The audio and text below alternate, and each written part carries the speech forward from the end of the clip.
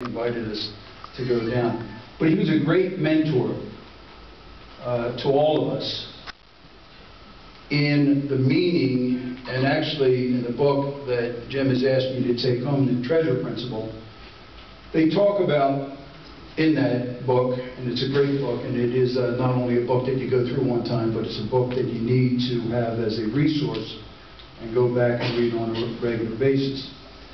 And in that, it said, like playing the piano, giving is a skill, and it's got to be practiced. And at the same time, I also think it has to be mentored.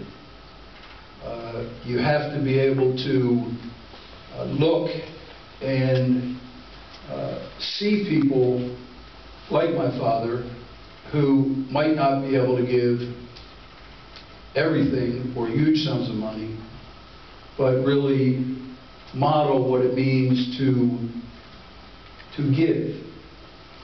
And when I was a young coach, I was confronted with a very difficult job. Actually, it was one of those make or break jobs. And I was kind of on a search for what I would need to really get this horribly losing team that I just took over to a championship level. And I went on a search for what the word excellence really meant, whether it was in athletics or business or serving people in the community.